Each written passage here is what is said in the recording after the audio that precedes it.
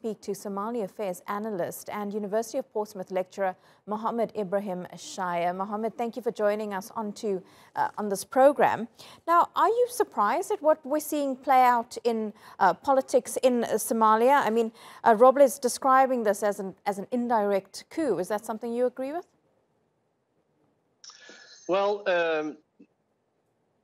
I think it's very important to have a great understanding of how it led to this type of situation. I mean, this situation has been quite simmering for quite a while, but it just seems to be coming to the fore now.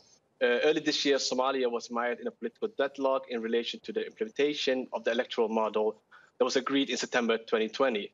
Now, this deadlock led to a standoff, and it was exacerbated after the Somali parliament extended President Farmaajo's mandate. Now, it has led to a political standoff between the opposition members and the government, and which also led to President Farmaajo to annul this extension. He handed over the electoral and the security responsibility to his prime minister. Now, things have cooled down ever since, but then things have come to the surface around September time, where the prime minister and the president seem to have engaged kind of tit-for-tat clashes about appointments and disappearance of a missing spy. But it hasn't never reached this type of level, so it's quite unprecedented, to be honest with you. And for the Somali president to actually suspend the prime minister with allegations of corruption and misuse of public lands, also for derailing the electoral process. Similarly, the prime minister has accused the president of also engaging in similar types of derailing of electoral process. So there's a bit of accusations flying between both the two leaders, and this is something that we can't give out a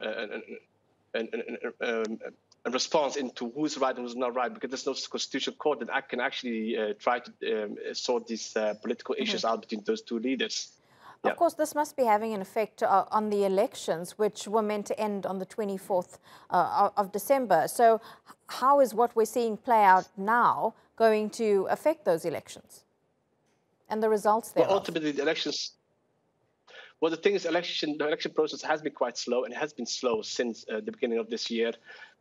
Some attempts have been made. I think around 26 member of parliaments have been elected out of 1275, and I think up to 53 out of 54 senators have been elected. But it's still a slow process. I mean, I think the public, especially the Somali public, are getting quite wary of this and how things are playing out.